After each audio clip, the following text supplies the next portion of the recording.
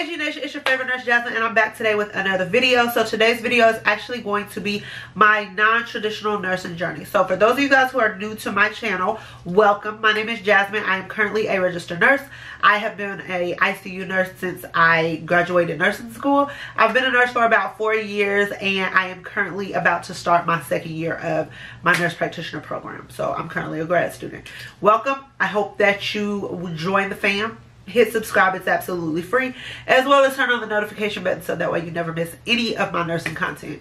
So for those of you guys who have been rocking me for a while, you probably heard this story here and there in different videos. However, I felt like it would be important to just put this in one video. I took a poll over on Instagram and you guys seem to want it, so that way I can reference this video when anyone has questions on basically what my journey was about, so that way I don't have to keep responding in comments because it's a lot. And then I don't want you guys to feel like I'm ignoring you. So this is helping both me and you out. So if you're interested in my non-traditional nursing journey, just continue to watch. First things first, when I graduated high school, I knew I wanted to be a nurse. I just didn't know how I was going to go about doing it. And honestly, I simply didn't want to go to college. My plans at the time was to join the military. That actually fell through, and I was like, okay, I got to do something. So I became a medical assistant. If you have any questions about me being a medical assistant, I did a whole video on it, so I'll link it in the cards. Wait, I think the cards are up here. I'll link it in the cards, and I'll also have that video down in the description box as well. So after becoming a medical assistant, I decided, you know, this doesn't pay me enough money. And basically I was paying more than half of my check was going to daycare. So I was like, you know, this isn't really worth it.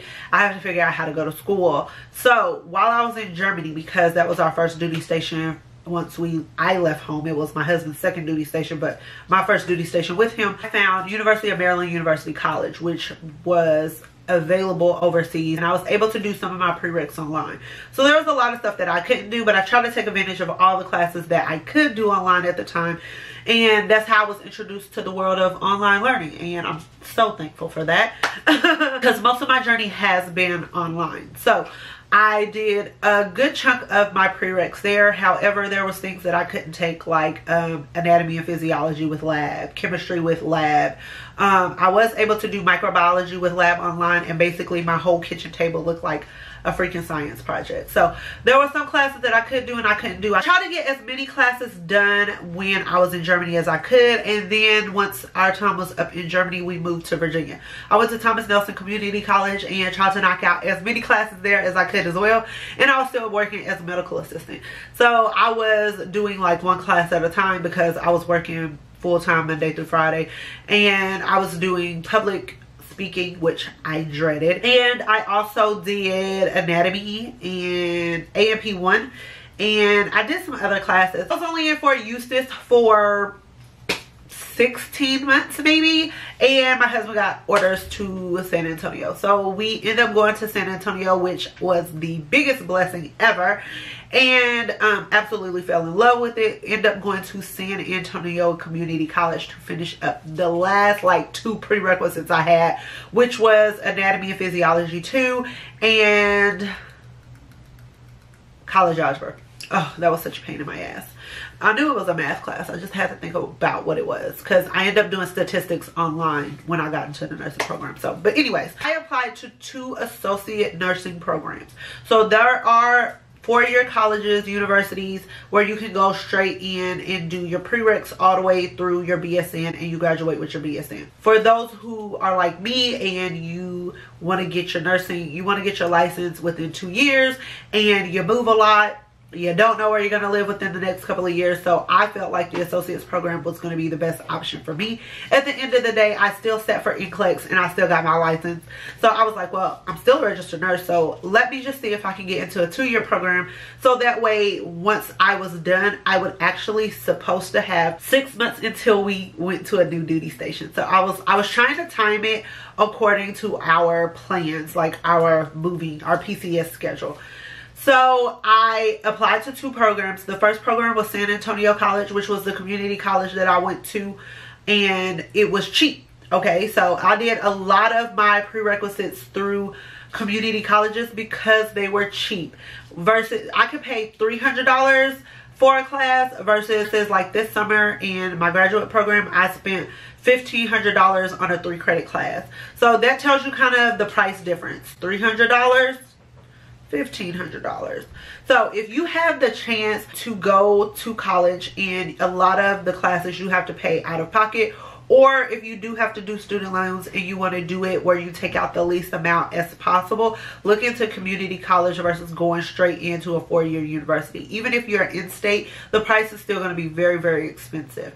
So I was trying to, you know, do the best with what I had, and I applied to SAC. And then once I applied to SAC, I also applied to Baptist School of Health Professions, which is a Baptist-based private school, which offered an associate's, and it was very expensive.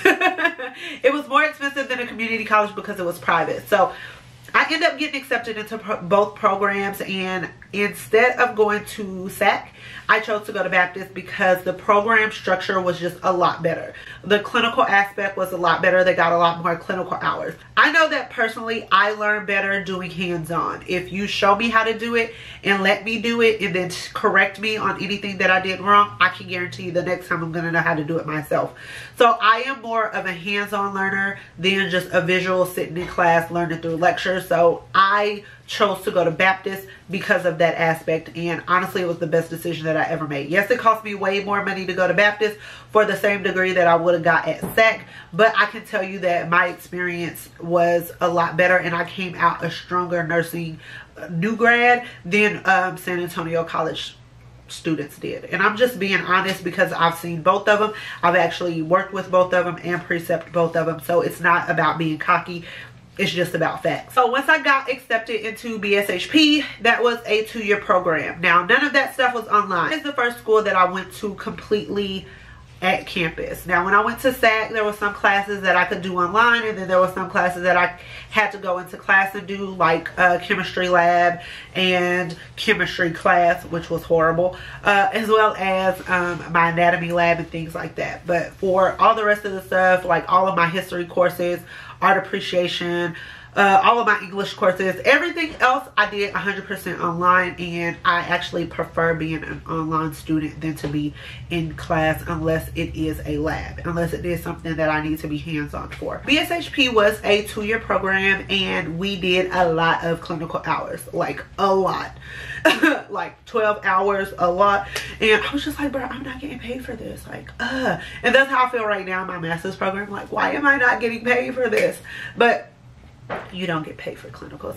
And I wish we did, like, maybe like minimum wage. Okay, maybe not minimum wage, maybe like $5 an hour. Like, shit, I'm still there for 12 hours. Give me something. After I finished BSHP, I passed NCLEX the first try with 76 questions. I have a horrendous video somewhere in my playlist of me reacting to my NCLEX results. It is so cringy. But hey, it's what I experienced at that time.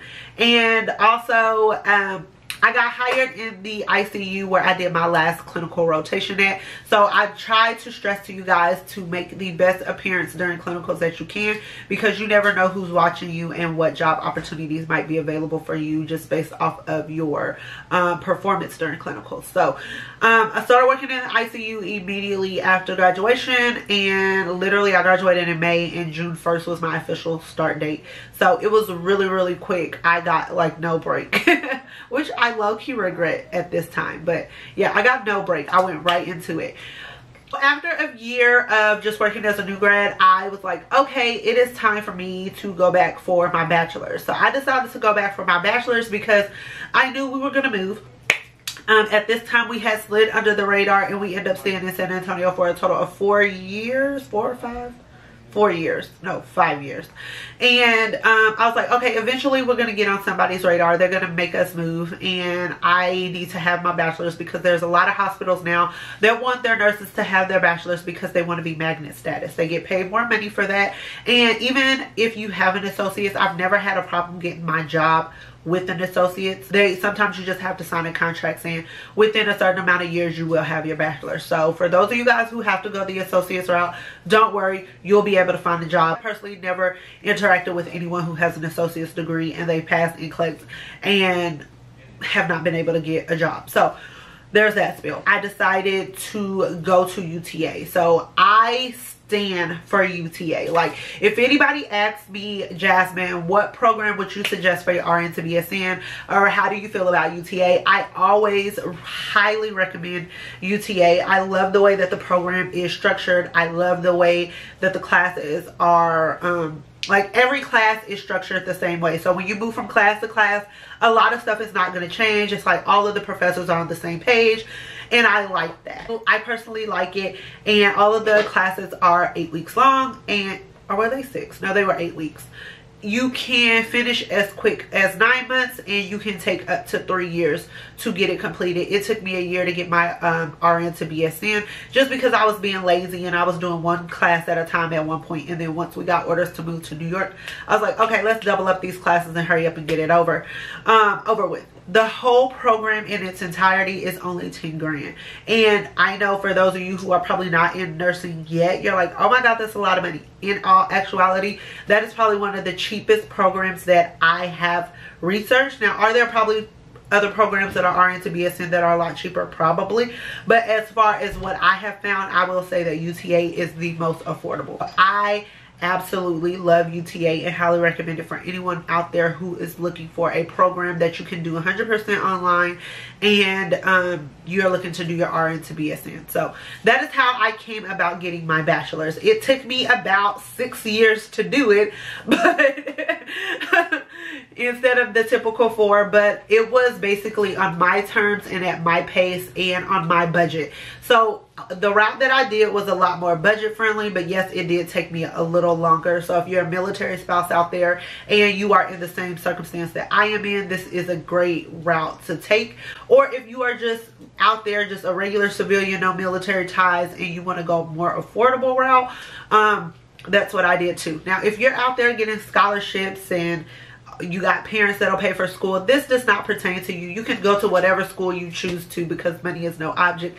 But when it comes to practicality and financial status, I would definitely say that there are other options that you can take, which is why I'm sharing my journey. So I am currently in a hybrid program, a hybrid master's program that half of it is online and some of it is actually on campus.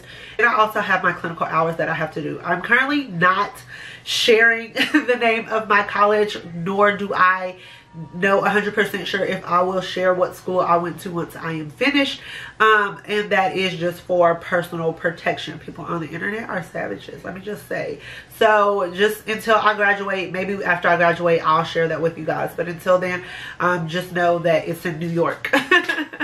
There you go, there you have it. So yeah, that is pretty much what is going on with me right now, and I am 1 year shy of being a nurse practitioner and being completely done with school. And honestly guys, I cannot wait, because I feel like I've been in school for a very long time. I'm like, at this rate I could have become a doctor, you know what I'm saying? I could have been Dr. G.